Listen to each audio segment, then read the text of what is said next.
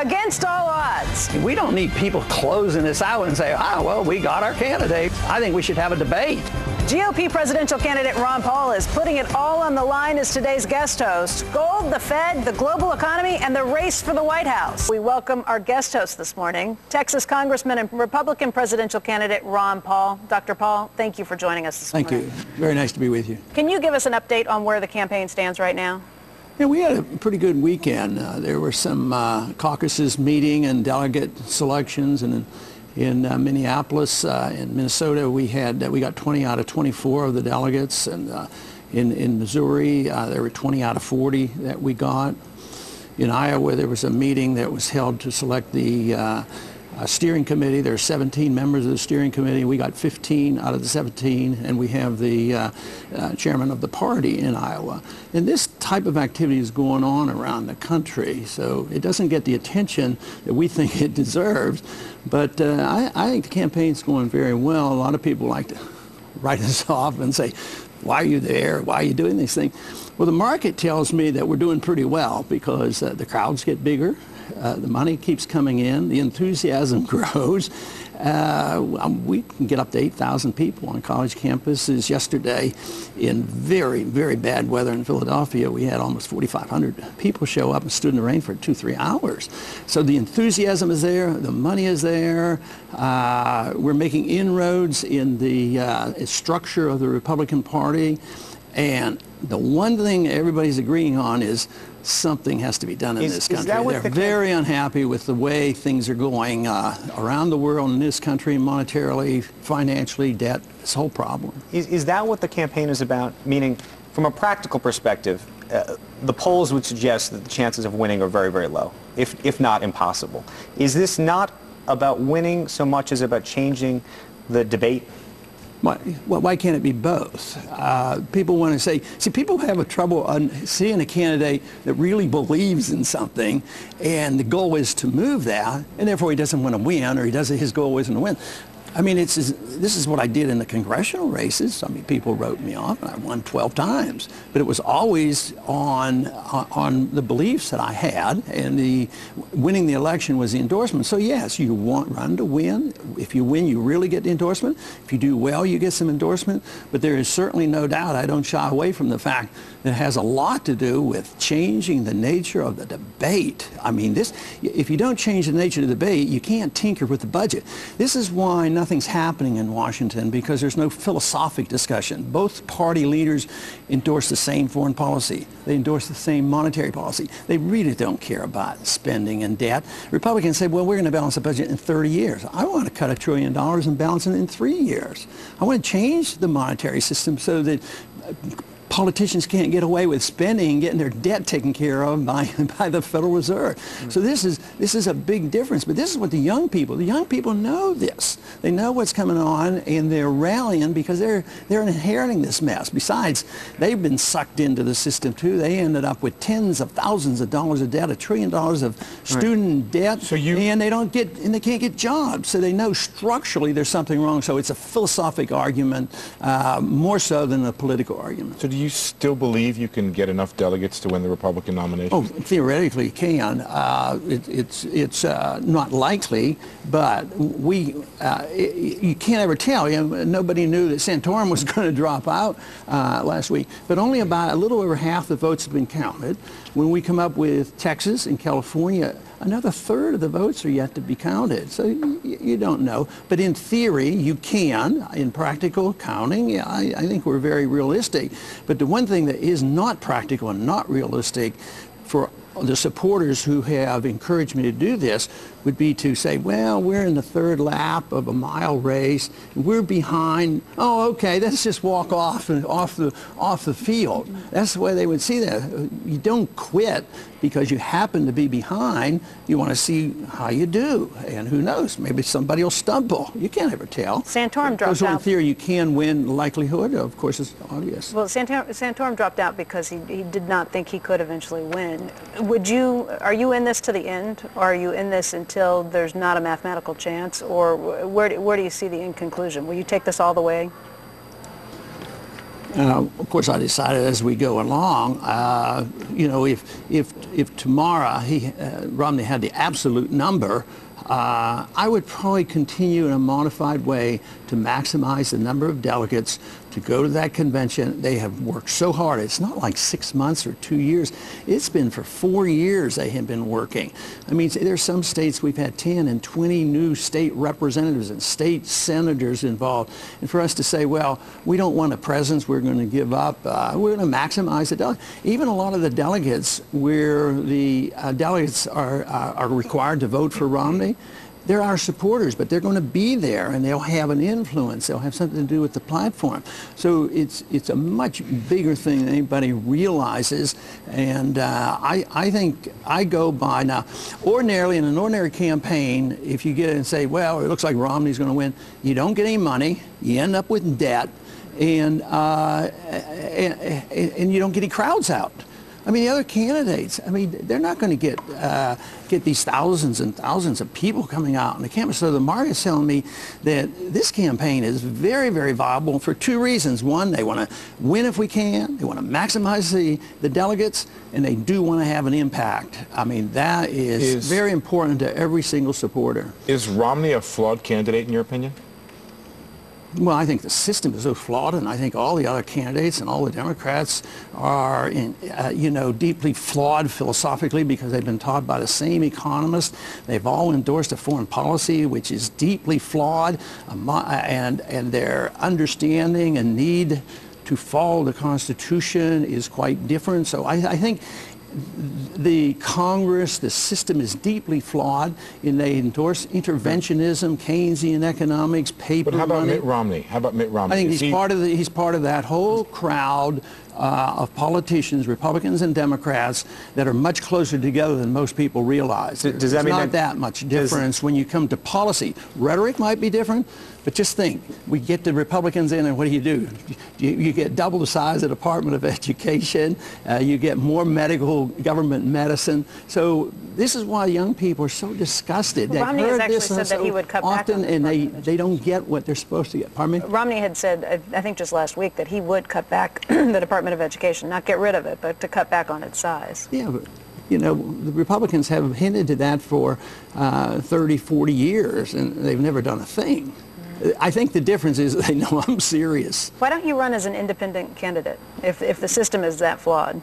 Well, I've been a Republican. You know, I won as a Republican for 12 years, and I convinced Republicans and independents. Matter of fact, when I first started running, it wasn't a Republican district, so I had to convince Democrats and independents. By the way, that's where our support is, and that's why we seem to come up short, you know, in the Republican primary, because our support is tremendous. You know, when you put my name up against Obama, I can do better than Romney. But you don't hear that. You know, nobody talks about that. But it's been on Rasmussen this last weekend. I was 1 point higher, and Romney was essentially tied or 1 point behind. But you haven't won a state in 3 attempts in running for the presidential nomination. You haven't won a state. Why is that? When you have such a strong support base, why not win any states? Because sometimes they're independents and sometimes they're Democrats, and they feel pretty uncomfortable going to a Republican primary. But winning a state right now is getting out of the state and dominating that caucus, and that's still up for grabs. Just like I said, you know, Minneapolis, Maine, we still have a chance, and as well as Nevada, Alaska, we had the votes there to dominate, and they just locked the doors. They kept us out, and they're fighting that battle now. They did that 4 years ago in Nevada. And a year or so later, they admitted they did it, and they found the documents that showed that we had the votes to take over the convention, but they didn't want us to. So, yes, we're challenged in the status quo of the entire country as well as the Republican Party, and people don't like to give up their power. But the momentum is very powerful. You know, I'm part of it, but I'm not it. It's much bigger than me, I'll tell you. All right. Dr. Paul is going to be with us throughout the rest of the program. He is our guest host from 7 to 9 a.m. We'll get his thoughts on gold, oil, and the future of the Fed. Much more to come. Recognize we have Ron Paul here on the set. We're in the middle of this big presidential election. Whatever the economic number is or the unemployment number may be by the end of the year may ultimately decide all this. Where do you expect all this to shake out? Look, I think in a weak recovery, we're going to have a really hard time getting this unemployment rate down below 8%. I mean, it may tick there, you know, a tiny bit, but you add in the underemployment, and you've still got mid-teens in terms of broad-based measures of labor market distress in the United States, which is really without precedent for a so-called peacetime expansion. So the economy does remain, I think, the central issue for the upcoming campaign, and Representative Paul is focused on that very much so for a number of years. Stephen, Representative Paul is also focused on the idea of a gold standard. Would you say that's the right way to go for the U.S. economy? No, and he wants to end the Fed. I don't buy that either. But look, he just made the point in the previous segment that, you know, the political debate should be about ideology and philosophy, and that's a fair point. And he's got very extreme views on gold and the Fed that I don't agree with. But I respect his position and his willingness to debate these issues. Okay, Ron, you have the floor. It's yours if you want it. Well, the thing of it is, if you're not for a commodity standard, gold, silver, or whatever the market picks, you have to be for a paper standard. And the record for paper is a lot worse than the record for commodities. You know, if you have a gold coin from Roman times, it's still worth something. But paper money essentially always destructs. It self-destructs because it encourages politicians to spend too much and print too much, and that's why we have a debt crisis right now. So to argue against gold means you have to argue for paper, and if you're for paper, it's necessary to have paper to finance government that the people don't support. Otherwise, the people would just pay their taxes and fight these wars and support the entitlement system. But yes, the people want the programs, but they don't want to pay for them, and you have to have paper to do this. But paper will always end badly, and we're in the process of the end of this. The European currency, the only reason the dollar does so well is the European is such a mess over there, and we still have a bit of a reserve status. But I would think that defending paper is much more difficult than defending honest money. And besides, it's still in the Constitution that we didn't repeal that part that said that legal tender ought to be gold and silver. Steve, look, I think, you know, you're really overstating and exaggerating paper versus something hard. You know, under Paul Volcker, you know, late 70s, early 80s, we had paper. We just had a disciplined, tough monetary policy that was aimed at squeezing a hyperinflation out of the system. We need a responsible policy. It's not a question of hard or soft, you know, gold or paper. We just need policy, discipline, and an independent Fed, not a Fed that is eliminated, as you have argued in your book. But the purchasing power of the dollar, since the Fed's been in charge, we've lost 97% of it. The purchasing power of gold for thousands and thousands a year maintains its value. And actually, with increase in productivity, it goes up in value. You know, Ron Paul, stop right there. Let's get Stephen Roach's response to that. How do you is that right that we've lost 97% of the value? Not even close. I mean, I would challenge the congressman's numbers. How have we lost 97% of the purchasing power of the dollar relative to what? I mean, the American economy has done darn well. We're having problems right now. There's no question about it. We went through a horrific crisis, and part of that, you're correct in pointing out, reflected irresponsible monetary policy in the years leading up to the subprime crisis. But to be on television and tell the American public they've lost 97% of the purchasing power of their currency is, I think, really irresponsible. Okay, what about, you know, when the Fed took over, the ratio was $20 to an ounce. Today it's $1,650 to an ounce. What percentage is that? That has to be awfully close. And CPI is not quite as much. And you're right, you have to pick what you're comparing it to.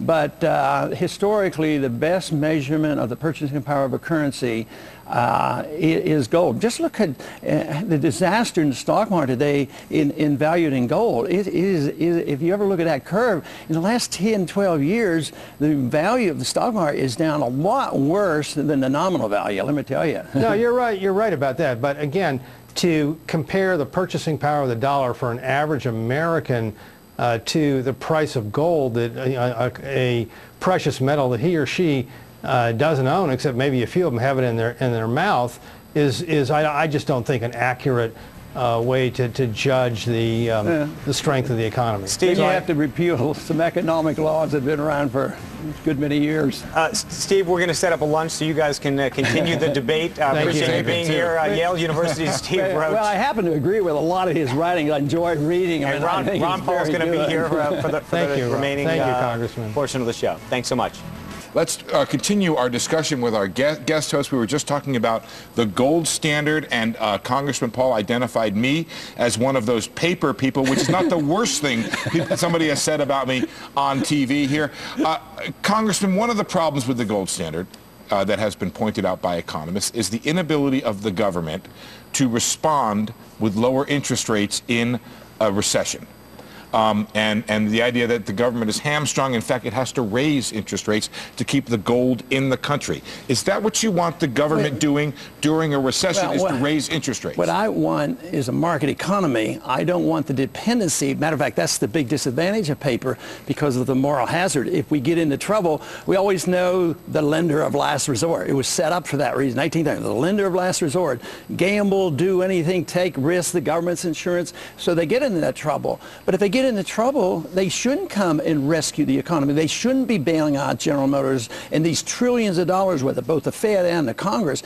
That was set up. The mortgage, and I complained about that for 10 years. You know, this line of credit of Fannie Mae and Freddie Mac, that is the moral hazard. Paper money is a moral hazard, encourages people to make a lot of risky investment, malinvestments, and they overdo things. They overinvest. A lot of times they talk about the inflation, they talk about the price level, but really the biggest problem with inflating the money supply and giving you artificially low interest rates is the malinvestment. People overinvest in investing in areas that they shouldn't be investing in, so you shouldn't guarantee that they're going to be bailed out. But it is conventional wisdom that one of the reasons why the recession in 29-30 became a Great Depression was because of the gold standard. And there's research showing that those countries that got off the gold standard the quickest were the quickest to recover.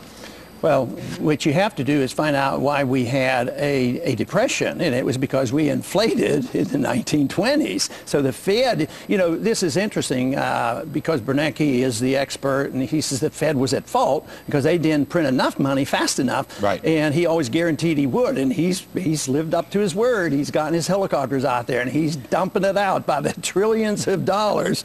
So I tell you, the big problem was the Fed, but the Fed, according to free market economic and business cycle theory, is that they inflated, which causes the distortion, and the recession is inevitable. You should be talking about 1920, 1921. They did the same thing. They had to inflate once again. We had the Fed. We inflated for the war. Then we had to have the correction. But nobody remembers 1921. 1921 was 1 year severe depression. But they did nothing. They just allowed interest rates to go up, the collapse, GDP went down, and they were back on their feet again. The prolongation was we were propping up the system, not allowing the bad debt to be liquidated. We're doing the same thing again. We're into it 5 years. Japan did the same thing. So we're going to be in this for a long, long time because we're not allowing the liquidation of debt. And when you expect the Fed to come in and save them, they're not permitting the liquidation debt. We buy the debt. We transfer the debt from those who had been making a lot of money in the derivatives, and we dump it on the taxpayer. It's a very immoral system. What would the cost be? Where would unemployment be today if we didn't pursue the bailouts, if the Fed didn't inject the money that it did into the economy? What's your expectation for either unemployment, however you want to look at GDP in the economy right now? There are variables. What would you do with the tax code, and what would you do with spending? I want to cut $1 trillion of spending. You know, I want the people to spend the money, not the government. So what you need to do is, what are you going to do with capital gains? What are you going to do with? No, I appreciate that, but I'm just saying if you took the bailouts off the table, for example, and you didn't, I mean, people would argue, you've argued that it's effectively steroids, what the Fed has put it. If you took that out of the system, where would we be right now? Well, the cost would obviously be a lot less. It wouldn't be trillions and trillions of dollars of obligation. It wouldn't be this shrinking of the middle class. But would unemployment be 8%? Would it be 16%? You don't know the numbers, but I bet it'd be a lot better than it is now. We would have liquidated the debt. Housing prices, instead of doing this and this and this for 6 years, what you would have had was this, and there'd be people would, $100,000 house is now worth $10,000. Now let's go buy it. People who saved, could start buying their houses again. But the system, once you correct the monetary system, you might be rewarded for savings, and we get back to the market. The allocation of credit now is all done by the Fed. Even if you're right, not by the temporary pain has to be enormous, though. You do recognize that? Well, the long-term pain is 10 times worse than temporary pain.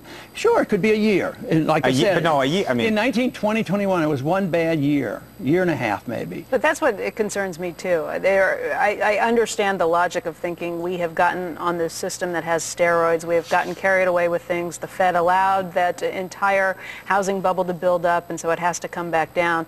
What concerns me is when you start talking about $1 trillion in cuts immediately rather than over the course of a decade or longer, when you start talking about getting rid of, or going back to the gold standard and getting rid of this ability to print money and print your way out of things, I mean, I can't even imagine the unforeseen consequences. We talk about the unforeseen consequences that come with Dodd-Frank or something else along the way. I can't even imagine the unforeseen consequences that would come with that much of a shock to the system, where you're basically ripping off everything that's been created over the last 5-6 decades. Okay, if it's 1 year or so, that's different. But what your argument would say is, let's do it over 5 or 10 years. Let's have this another worldwide depression is going to be very, very slow. And this is different than even the Depression. This is much bigger and much worse. But there is a good example in the history of big cuts. World War II.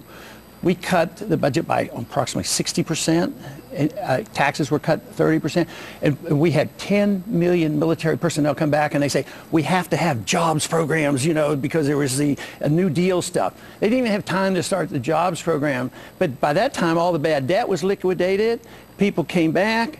10 million people were hired, and we had an economic boom. The Depression finally ended after World War II, about 46, 47. But tax rates went up significantly. I just looked at a lot of the IRS data for another column that I'd been working on, and taxes went up incredibly in terms of the collection. They brought all new people into the, I looked back at the tax rates. Because more people were working. But not only were more people working, but the rates went on people who were making a lot less money. People who had been making less money were suddenly, they were collecting taxes from all of them going up. There were things like the national victory tax. I looked at the tax rates and I couldn't figure out why they'd gone up so much until I called the IRS. After World War II? As World War II started, as they got into it. Oh, yeah, sure. But afterwards, a lot of that stuff was put aside, right, which helped my argument, because they got rid of that and they allowed people to go back to work and pay, and the revenues went up mainly because there were more people working.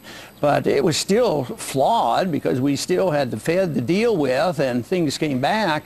But it was so much better than it had been after we got out of the way. Germany's recovery was really when they decided no wage and price controls over there and rejected the American Keynesian advice to put on wage and price controls. And Europe recovered, especially in Germany, by just not following our advice. Congressman, does the Walmart story relative to what's happening in Mexico and this allegation of bribery, does that fit into your economic framework or anything? What is your reaction to how did you say that? The idea that Walmart is alleged to have paid bribes in Mexico and is alleged to have covered it up for many years?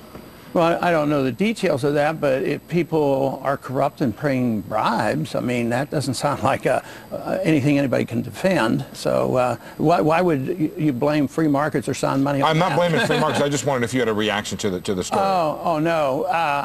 Actually, I have a lot of respect. I don't know the details of that. I have a lot of respect for Walmart because it's a good business. The only time I get a little hesitant is when they use eminent domain. When they want some special properties and they take private property. I don't like that part of it, and I believe they've used that. Okay, more to come from our guest host, Ron Paul. Our guest host this morning is an open critic of the Fed, famously calling for an end to the institution.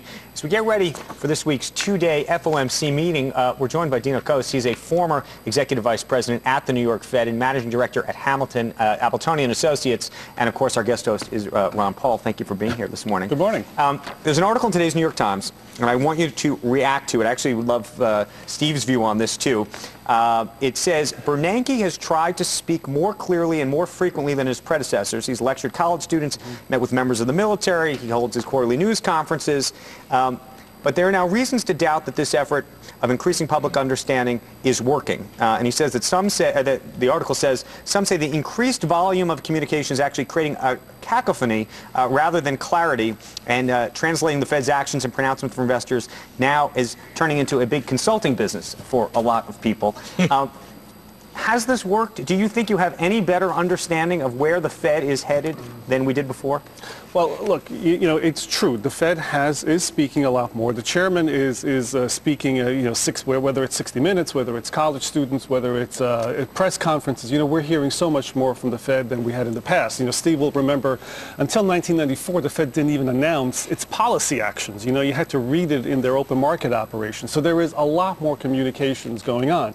You know, I think what people have to understand is that the Fed doesn't necessarily have, nobody can tell what the future is going to be. And people always want to know, well, what will the Fed do in 3 months and 6 months? And the Fed doesn't know what it will do in 3 months or 6 months. And so it's that basic frustration, I think, that people have. So is the communication helpful then, or hurtful ultimately? Well, I think what I would say is it can hurt. Mm-hmm. It can hurt, you know. It can. You're saying it cannot. I think it cannot. Okay. Ron Paul may disagree with you, but I don't know. We'll hear that. I'm sure he won't be shy about that. You know, and I think, the thing about Bernanke is that if you go back to his days as a professor at Princeton, he was always very big on clarity, on transparency, on communication. So he's living up to, the tenets that he had espoused before he was at the Fed. You believe there's no transparency to this system? Well, there's a little bit, but there's a lot of deception going on. You know, just recently, I think it was Dylan Ratigan demanded some more paper, and on the Freedom of Information Act got a bunch, but he tells me 60% or so was redacted, so the information you're really looking for. No, I don't really think so. I think where they're the most protective is probably on foreign transactions, and there was a lot of foreign transactions going on in these currency swaps, and there's a lot of benefit. There's a lot of shenanigans going on there, and we did it, 4 or 5 years ago, and we're preparing to do it again. We're very much involved in currency swaps in order to, I see it as punishing the American people at the expense of helping other people, banks that might own the Greek debt and European debt. And when you look at the large people, well, we got to protect the system, but there's always somebody who has to pay. And we see that this is too often, whether the derivatives and the mortgages were bought out for the people who were going bankrupt, the Fed owns them, but indirectly that's the people, because it further undermines the value of the currency, and this hurts people. So we see it only a transfer of wealth where the rich get bailed out and the poor, and the middle class is getting smaller and they getting poorer. They lost their jobs and they lost their houses. So that is our concern, that it serves the interest of those who get the money first, and if they get into trouble, they get the bailouts, and a lot of people agree with that. I think, on the question of, there's a lot of controversy, obviously, about bailouts and who should get the bailouts and who shouldn't. Now, Congress has actually acted to constrict what the Fed can do, what kind of lending it can do with Dodd-Frank.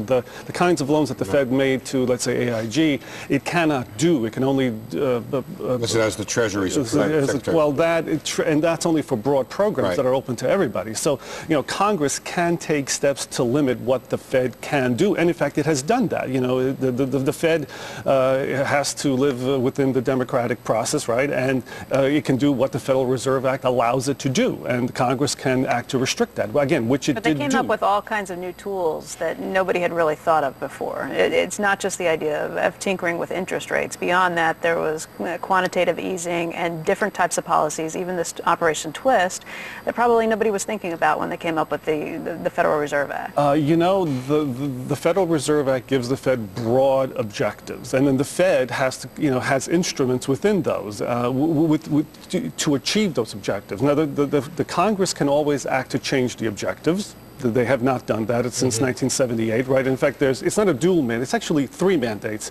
It's maximum employment, it's price stability, and it's modest long-term interest rates, which people usually forget about. So you've got these broad objectives, and then you've got instruments that the Fed has, reserve requirements, purchasing assets, setting interest rates, etc., right?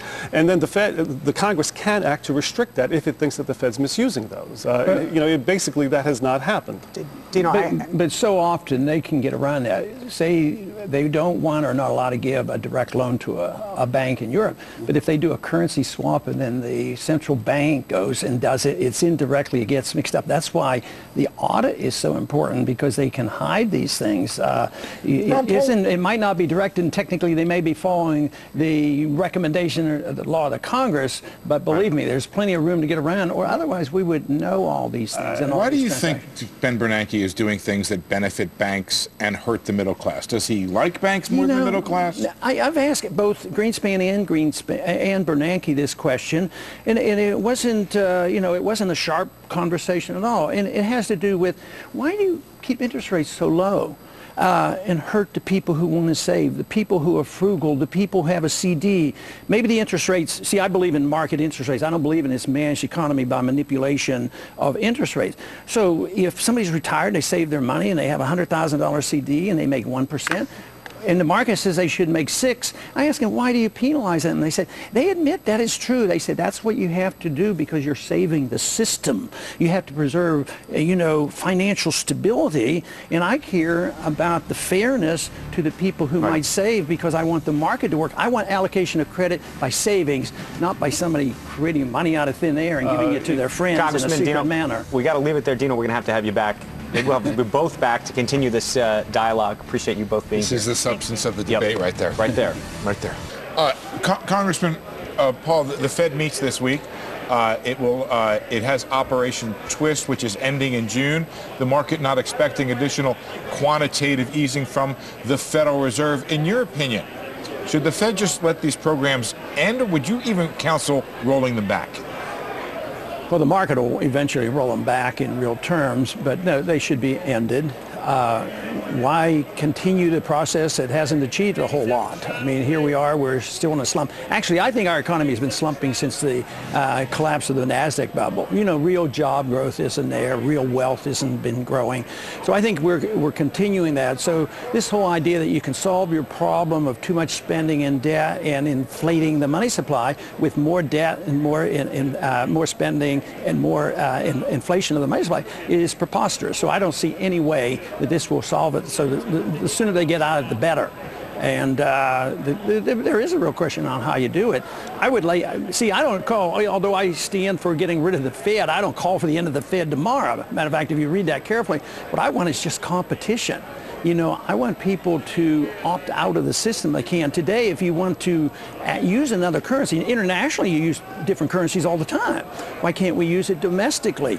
But there's laws against it. You go to jail if you try to use a silver dollar as currency, and that is the law of the land. So all I want is competition, and I think the people who love paper money and the Fed and buying those bonds and to make no interest, let them buy the bonds. They're outpriced, but I would say that we should be talking about buying gold bonds once again. Okay. That's what that's the direction we need to move. Do you personally own anything but gold? Do you own stocks in the market? What do you do with your money? Well, mining stocks, and I like gold, but I like real estate. Real estate, but long term, no debt, maybe some income from it. That's more like something of real value. I take it you don't like treasuries? Pardon me? You don't like treasuries? Oh boy, I guess that's where you go. I mean, look at these trillions of dollars that go into treasuries, and of course, but who buys a 30-year bond as an investment? Oh yeah, I want to take care of my kids. I'm going to put it in a bond, and I'm going to have that money. The world is buying these bonds. In fact, it sounds to me like the world has more confidence in the U.S. and its financial position than you do. They're awash in dollars because we've created so many in the other currency. They're buying them. They're making an individual they don't have any place market else choice. Do you want them to buy euros? But why are they buying the United States? There's nothing else to buy. Because relatively, and the world is a relative place, right? It's not an objective place. They're buying the United States. I would concede there's still an illusion and a trust in the U.S. dollar. It's still a reserve currency. But what happens if they start pricing oil in something other than dollars? And what are they going to price that in? Well, somebody might come up with another currency. Other countries are now getting together. 4 or 5 countries. They're talking about using something else. And what if somebody comes up with a gold-backed currency and somebody says, hey, this is a better idea. Once you get more rampant price inflation, people may opt. No, I think the dollar is destined to lose its reserve status, and this will change the whole over world. what period of time? Yeah, when's it happen? Well, that's one thing you can't predict, but I'll bet you that I don't. It could happen anytime because the foundation is gone for the whole system. Could be 5 years, could be 10 years, but it'll eventually be replaced. All right. Rick, thank you for joining us this morning, and we have more from our guest host coming up, Becky. That's right. When we come back, we're going to be talking more with Ron Paul about some issues that we haven't gotten to yet today. Making headlines this morning, AAA says that gasoline prices are below year-ago levels for the first time since October 2009. The average price now falling almost 5 cents in the latest week to $3.85. 8 cents. There's a lot of people going back and forth. We've been tweeting about this morning. 385, I think that's AAA. Right. The national average, according to Bloomberg survey, is 391. People saying, "Hey, do you have your facts straight?" You go out straight?" to California, it's $6. Yeah, and in Chicago, it's well above $4. But it depends on where you are and which survey you're looking at. 385 is AAA, and 391 is the Bloomberg survey. They do both show a drop of about 5 Ron Paul, cents, you though. see gas prices all over the place. What's the highest price you've seen on your world, your national tour? Well, when campaign? I leave Texas, all of a sudden I'm impressed because I see number 4 frequently. Right. And I've been very impressed by that. But, I guess things don't go straight up or straight down. My guess is that long term they're going to continue to go up. I remember the 70s so clearly. A barrel of oil was $5, went up as high as 40, over a 10-year period. It went down, back down to 10. Yeah. And there's all kinds of reasons, embargoes and the various reasons they give you drilling, why prices go up, supply and demand. But what they don't talk about is inevitably the value of the dollar. So if you look at the value of oil and the value of the currency, it does a lot of this, but long term, it reflects the basic value of the dollar. And the value of the dollar is going down, so the price of oil and gasoline, long term, will continue to go up. And if you have a crisis, if we continue to mess up in the Middle East and mess around with Iran, and that breaks out, you could see $200 barrel gasoline, and you're going to see a real chaos in this country. That's the potential. We have had sitting Fed officials, including Bullard from St. Louis, the Fed president in St. Louis, who have said that they do believe that all of the easy money policies have had some impact on the commodities market. He talked about oil in particular. But I don't think you'd see them say that we shouldn't do the steps that we've taken as a result. It's something I think they believe we need to watch, but they still think that monetary policy and having the Fed riding over that is an important. Yeah, well, I can understand it, and you even made the point there about the pain that might go through if you do that. I look at it in medical terms. It's sort of like an addiction. Getting off a drug isn't easy, but if you don't get off the drug, you kill the patient.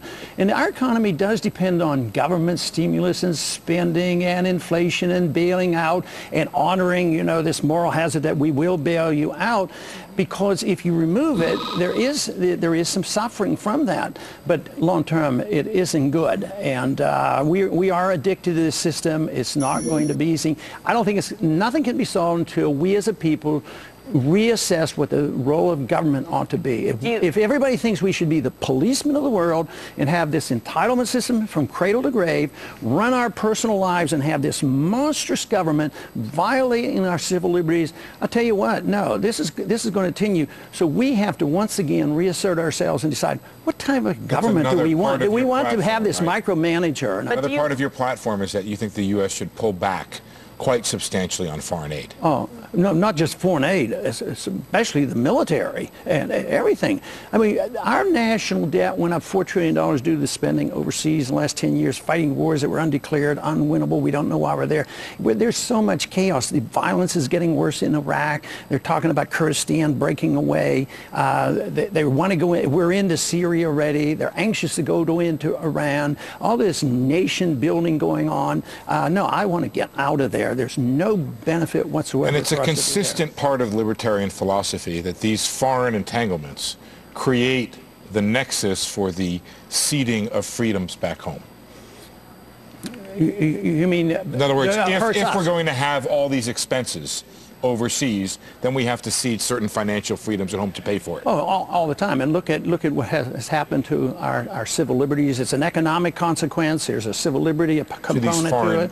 Oh, yes. And it doesn't help our national defense. The interesting thing is... It doesn't help our national defense? One second. The interesting thing is in this current campaign, I get more money than all the other candidates, even way back for the last year, than all the other candidates put together. So my foreign policy is what is attracted to the military. You said it doesn't help our national defense to be in all these places. Why not?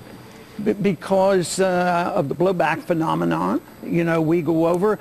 How can it help us building more and more enemies? How can it help us by saying we're occupying your country? And I like to tell people, look at it this way. What if anybody did to us what we do to other countries? And we march in, we put our troops in, we kill a lot of people. We now have declared war on the world with a global war on terrorism, and every spot on the earth is vulnerable to our drone attacks. But it happened as a result of 2011, September 11, 2001. That is an excuse, and it's a misunderstanding. The war in Iraq was planned. The first speech I gave against the war in Iraq was in 1998 because the policy was changed, and I said our policy now is to remove Saddam Hussein. He used to be our friend, but now we're going to get rid of him. No, that was an excuse. Saddam Hussein had nothing to do with 9/11, and Saudi Arabia, which is our best friend, runs the Sharia law, 15 out of the 19. We don't say a word about them. No question that we were attacked on our soil, though. I mean, sure, no question it is. that we were But attacked, and how do you respond? Maybe if you understand Al-Qaeda, yes, they purposely did it, and they explained exactly why. And they said it was because we had troops in Saudi Arabia on their holy land, and we had this embargo and bombing mission for 10 years in Iraq that our people admitted killed 500,000 children. That's what the Muslims know about. So they felt very justified to get our attention. But to say, what would you say about what Saddam Hussein did to his own people, for example? Well, what did the Soviets do to their own people, and what did the Chinese do, and what did Pol Pot do? How much did we tolerate there, and how much suffering is going on in Africa? Big jump from that to whether or not that's a reason for a U.S. invasion. No, look, you know where I stand on the larger picture. I'm probably closer to him, but there are issues. I agree. that you could fight back on. So. He sure makes you think, that Congressman Paul. He does. And we're going to have a little bit more of him coming. We're back. Our guest host this morning has been Ron Paul. And before you go, I got two questions for you. One actually came in from a viewer who asks, should workers at every level be able to save their wage in currency, in the U.S. currency, meaning not invest in the market, and still be able to, quote-unquote, store their purchasing power? You get the question? Well, yeah, but they can't do it if you do it in Federal Reserve notes. There's no storage of wealth. Correct, but in a broad context, in a perfect world, if you got rid of the Fed, would you still be able to do that?